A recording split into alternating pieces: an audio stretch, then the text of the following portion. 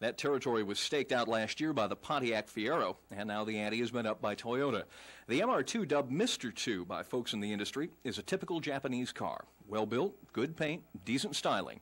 But this car is different. For one thing, it's mid-engine, and that is a brave departure for any automaker, especially the usually conservative Japanese.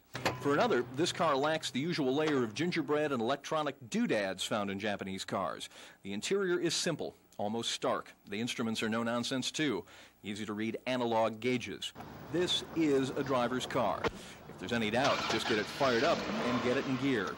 The car is strong in all 5 gears. The brakes and steering are excellent. The grip on the road is tenacious, with one exception.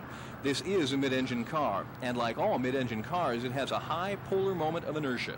What that means is when you drive fast enough through a corner, the rear of the car can lose traction suddenly, and with very little warning. It comes as a rude and dangerous surprise for a lot of drivers who don't expect it. Checking our data panels, one thing we didn't expect was the price.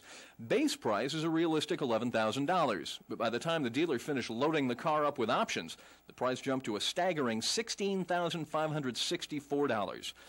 Now, the mileage is about what you'd expect. What did our staff like about the car? Almost everything. The performance, the handling, the interior, and the looks. Dislikes started with the price. Everybody mentioned the price. They felt $16,000 was just too much. Value rating, just about average. Again, this is based on that $16,000 price. Now take that away and the overall rating jumps to well above average. That's only fair.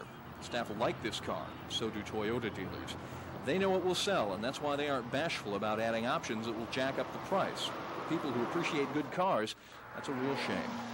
Ed Martell, Channel 5 News.